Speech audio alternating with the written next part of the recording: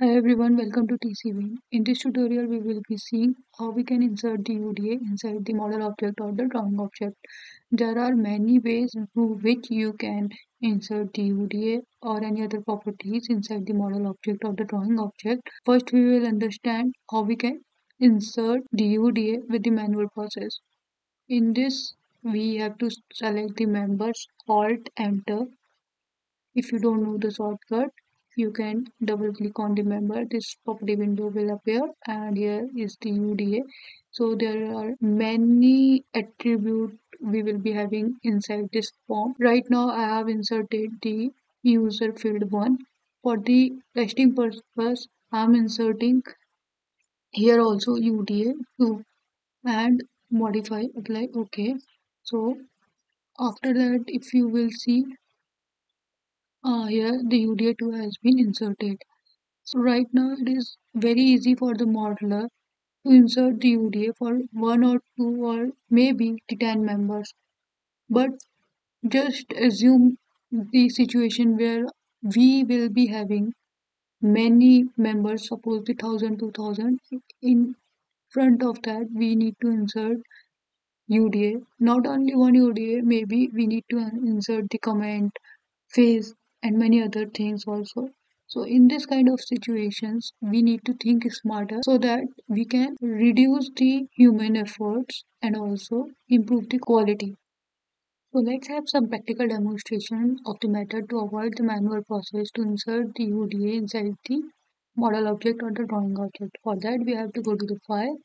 Here we have the option import, and then we have to go to the attribute. This window will appear, Tekla Structure Import attribute. Here you can see the option input file, so you can browse it.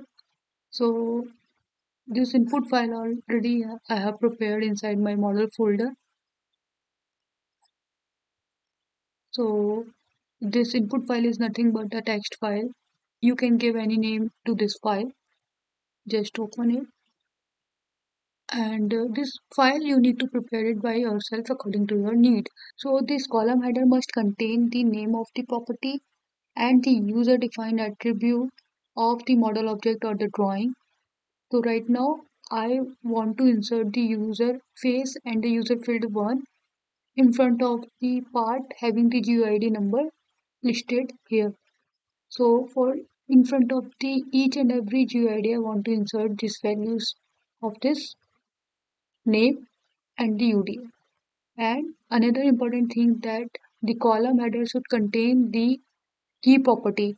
Right now I have the key properties as a GUID because I want to insert my UDAs face and field 1 inside the model object. So in the model object your key property could be GUID, assembly position or mark, and face. If you are working inside the drawing interface, your key property could be type name and GUID. Right now in this example we have set the GUID. GUID, how you will see, you have to select the member and inquire the part. It will be listed over here. This UID is always different for every part. Okay, that's why it's very unique. So by seeing this GUID, our Tekla structure will understand that on this particular object, Tekla need to insert this two things. So right now if you can see here in this for particular member, my user field 1 is user field column 1 already I have been set, and user face right now is empty. So another important option you can see inside this form is input file delimiters. So you can set the space, comma, semicolon, space, tab, other user defined. So right now I've set the comma inside our files in between the key properties and the UDA which we want to insert inside the part. So likewise you can also set the tab, space, whatever in which you are comfortable. So before importing the attribute to this forms, I just want to tell you that for each and every member, we have the user field 1 as an user field column 1 which you can see through the text. After implementing, this value will be changed according to this file. So let's see how it works. So here from the input files, because I have already placed this attribute.txt file inside my folder, I will have to give the path and input file delimiter, because delimiters I have given as a column, so I will select it as a column. If you have the space in your file, then you need to select this space.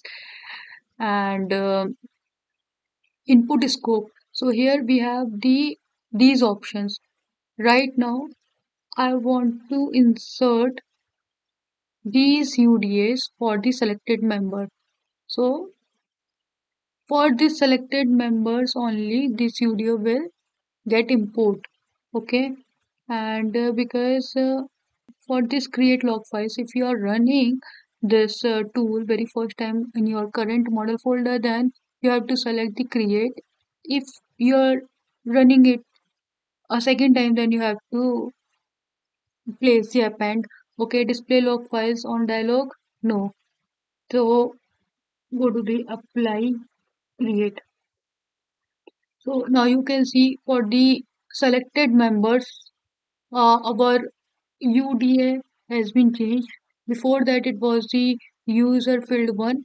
Right now, in front of the GUIDs, whatever the user face and the UDA we had listed, it's been inserted. I'm giving the control Z, and let's understand the second option. Right now, I'm not giving a selection, I'm giving the entire model.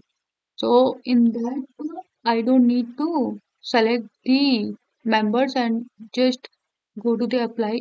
And right now I'm giving the on dialog also and apply create. So your logs also will get appear, and you can see here everything has been inserted. Okay. And here you can see everything has been inserted as per the text file.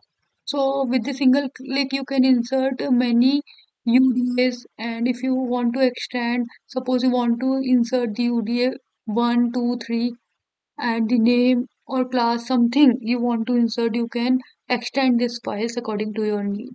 So thank you for watching the videos. Have a nice day.